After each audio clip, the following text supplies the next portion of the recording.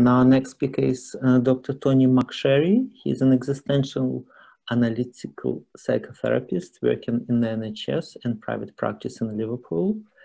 He recently completed his PhD on the therapeutic in mental health nursing at the University of Roehampton. And his talk today is on the private life of meanings, some implications of psychotherapy and psychotherapeutic research. Welcome, Tony.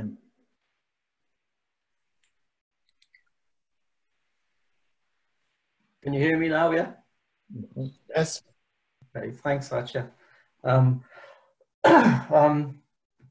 This is a reflection really on reading the paper and also reading the people who kind of the critique of the paper. And as I was listening, and you know, as the mornings progressed, I have thought it's funny to get that bloody paper published. They had to go through 2 reviewers, yeah, and they just bend it and twist it, and in the end, you just give up and you say, what people are looking for is a real clarified idea, yeah, that makes sense. And in the end, I just kind of gave up. Well, yeah, well, something makes sense here, so I'll just leave it at that, you know. But in actual fact, nothing really makes sense. So, so this is a kind of this is a reflection on that paper, but it's just it has some relevance to the paper.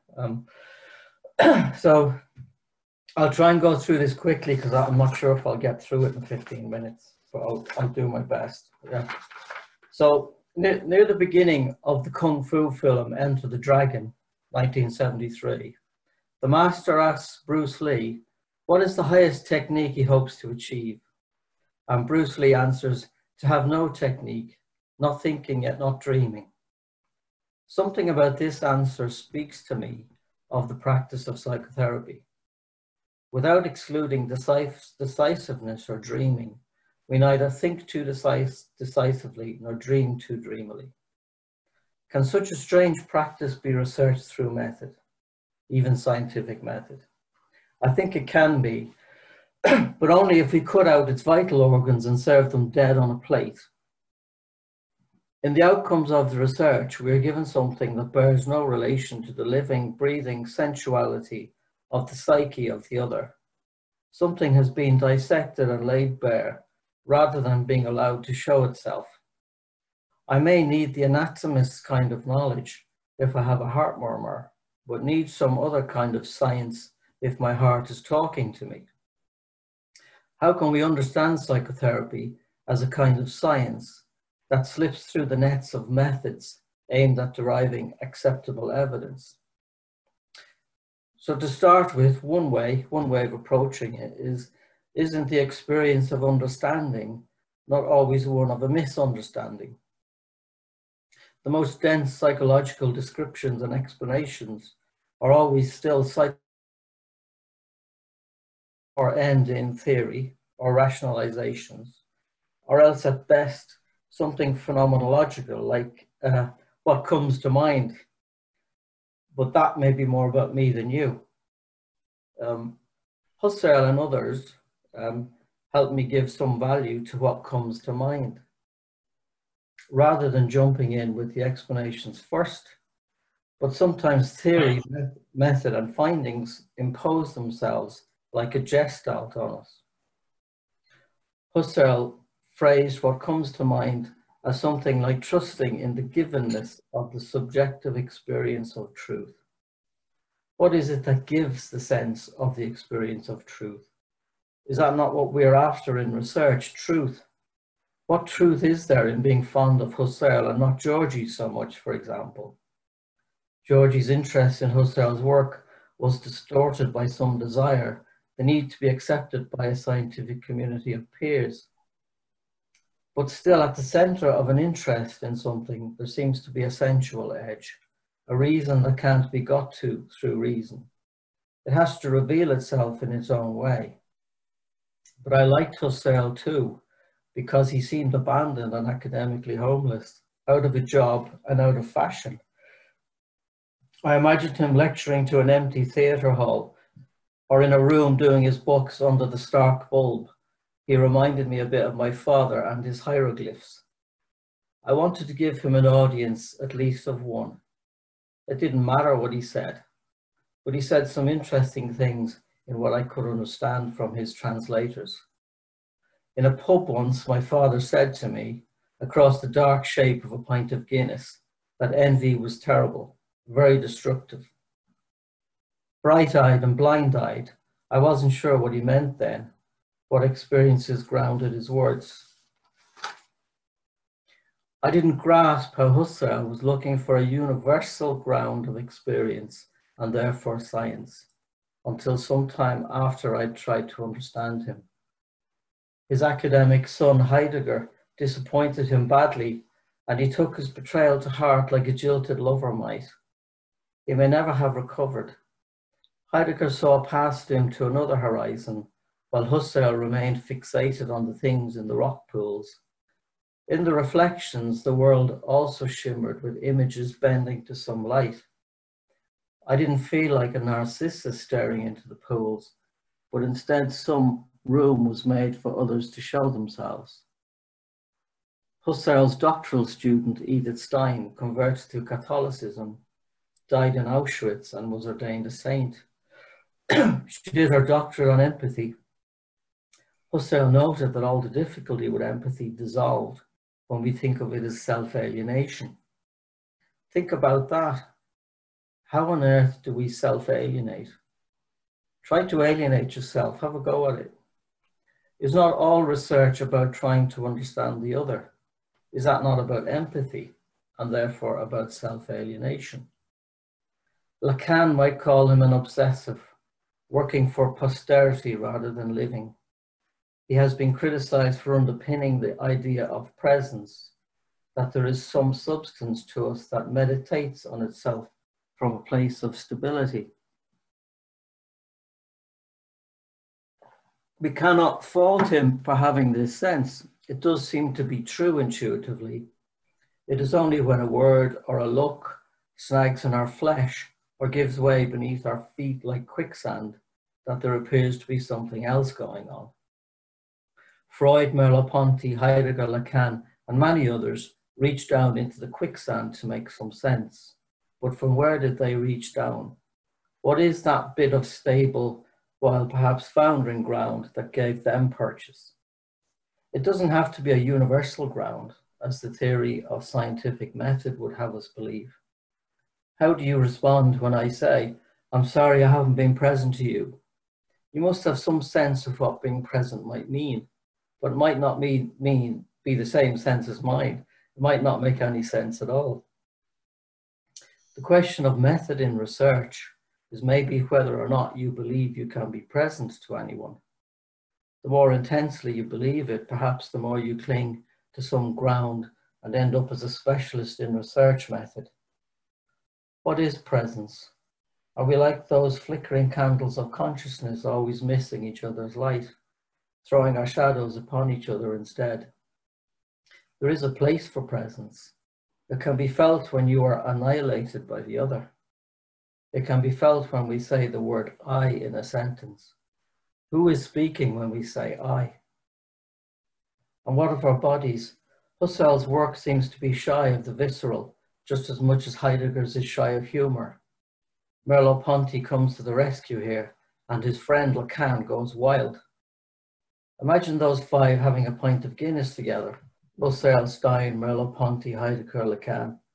What weird understandings would fall between the silences? Would there be any silences? If the master breaks the silence first, who would it be? The silence can sometimes seem not breakable, but more like a glutinous material that absorbs freedom into itself without a ripple of disturbance. Is that not what the term evidence-based does in research? It silences something that we don't want to know about or are not even aware of. If beauty points towards some truth, then surely these five people and many others, all of us here, have had some access to beauty. Is that not what psychotherapy or psychotherapy research is all about? and access to beauty? How could we develop a research method, for example, to provide an evidence base for a psychotherapy that invoked beauty in the other but refused to understand the other? I saw in my own therapist a strange beauty when she intuitively refused to understand me, yet I wanted her to understand me. Therein perhaps lies an inbuilt ambiguity of presence, of being able to accept both meeting and missing each other at the same time. There is a deep loneliness about ambiguity that seems essential to being a person. In psychotherapy, then, it seems that to try to make ourselves clear is a mistake, but we are condemned to speak and condemned if we don't. But in speech, a certain quivering, flickering life comes through the voice and is recognized in a certain flickering consciousness that might not be in the visible spectrum.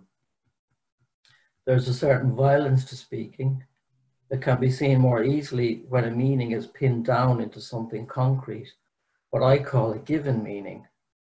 We run into something solid that will not give, a harsh measure, a line that cannot be crossed, a self-punishment, an exam grade required, a sum of money required. A meaning imposed or assumed can be just as harsh. There is no room for forgiveness. The certainty in all of us is surely rooted in a monstrous drive to authenticity, even the certainty of presence. A kind of, I know who you are and what must be done. We all fall into this, don't we? I see it in my neighbours eyeing my hedge. It makes me think that we are all frail creatures, if not vicious, cut through by fears, the storms of living, the need for money, recognition, love, a safe place to sleep, even by Hegel's desire for pure prestige. The need to be accepted by the authorities. I won't get a job or recognition unless I do research in this way or talk in that way. Even the great Heidegger was frail. I surmise that Edith Stein must have had a sensual relation to others in some way in order to be interested in empathy. The sensual could be the whole private world of meaning embodied that you feel in your fingertips when you fail to explain yourself. It too alienates us from others just as much as something given. It is the living edge to a piece of burning paper.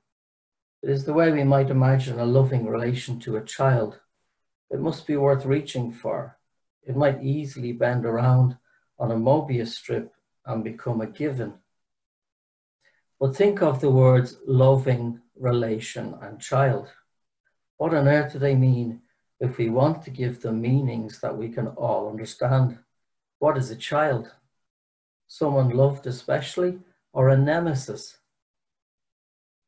Husserl notes that meanings solidify and that the meaning of science has solidified. Perhaps it is not noticing this that is the problem.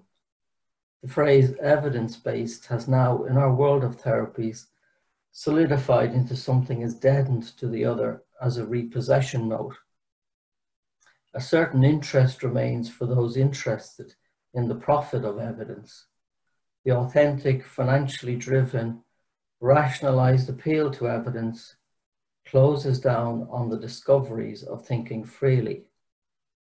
Not thinking yet not dreaming is forfeited to technique. Lacan says that the sadist isolates what is most precious to another. How sadistic it must be then to want to define so much with a meticulous attention to evidence in mind, to abandon thinking to receive recognition. Perhaps the more authentic we think we are, the more present we think we are to someone, the closer we come to solidification or fixation of meaning, a given. The closer we come to trying to isolate presence, the closer we come to trying to isolate the sensual, pinning down the private life of meaning. We become Lacan's sadist, trying to isolate what the other values most. There seems to be a slippage of our very selves into the answers and the questions, a living bond formed with some idea that we don't know is there until it's too late. As Lacan would say, the analyst's desire is not a pure desire. The empirical scientist in the field of psychotherapy is as much caught up in some desire as anyone else, despite at best the veiled appeal to being authentically objective, evidence masquerading as scientific authenticity, without recognition of the researcher's veiled appeal to method as authenticity, authentic science, and some response. We slip into the sadistic, natural attitude of our words, our research, and our work. That's it. I'm not sure if I timed that right, but no, the time was spot on. Was it spot on? Yeah, yeah. I was just about to warn you for about 5 minutes, and you finished. Yeah. Okay, so 5 minutes for questions. Yeah. There's 5 minutes for questions, if you're okay with that. Yeah. Yeah, I am. Fine. Yeah. Well, thank you very much for such a beautiful presentation to start with. Yeah.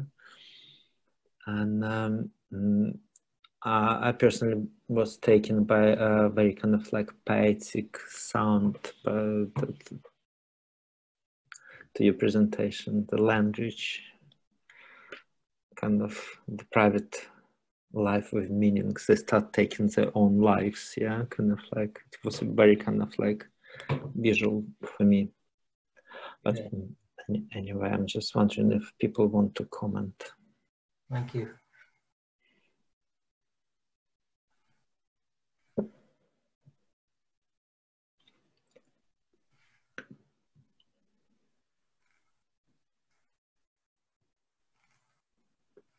It's a rather minor thing, but I couldn't hear who was at this drinking party, you know, round the Guinness. So, wonder if you could say something about that.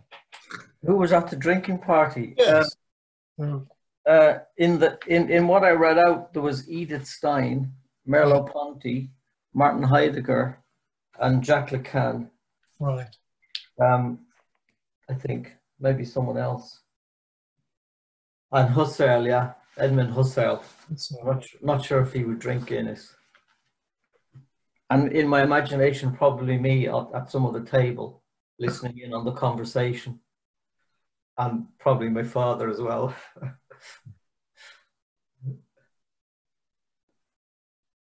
I suppose something that struck me this morning is we seek recognition from the authorities, you know, and I think that's a very powerful dynamic that goes on.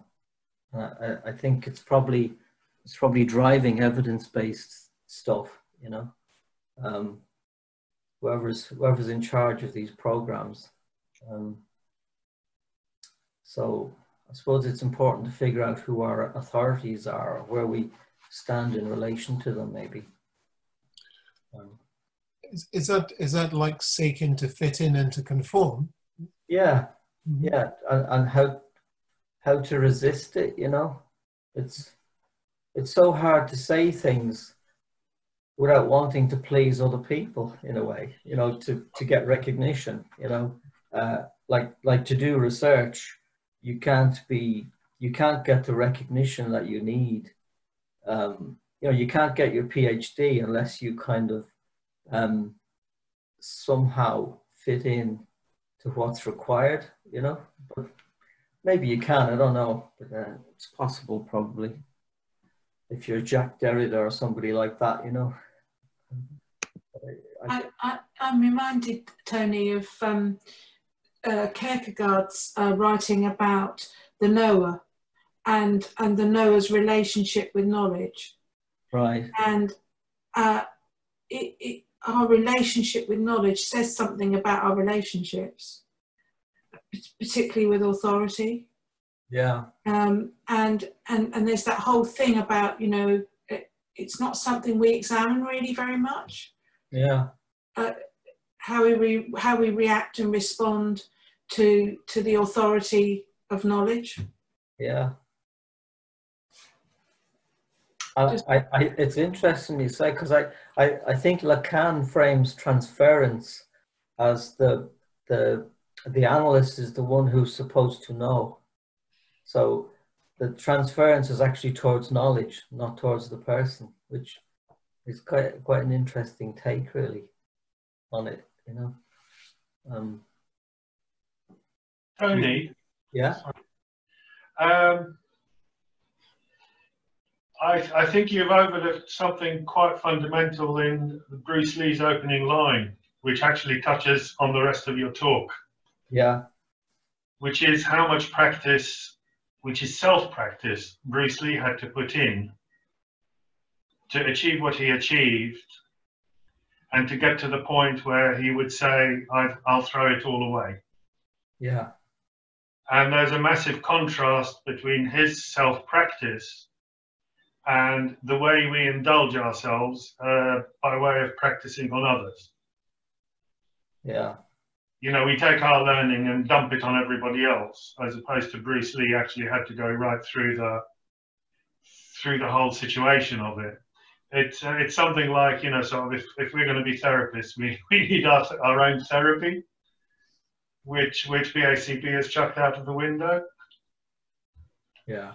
And it also touches, for me, it touches on what Manu was talking about. Maybe bring that up in the plenary, which is this issue of, you know, his final line is actually, he's directing himself towards an imminence of presence. Yeah.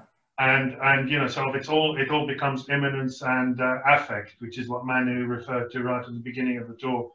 So it's interesting what you've said, but I'd be interested if you were to open it up to some more Bruce Lee as well. Yeah. Yeah.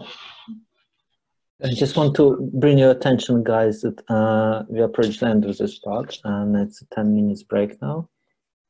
Okay, thank you. So I'll pass on to Dal. Well, thank you. Just to say, yeah, we just thought it'd be good to have lots of short breaks through the day, and for us to start very promptly at 12 o'clock UK time. And thanks very much, Sasha, for the chairing, and particularly Tony for a wonderful presentation.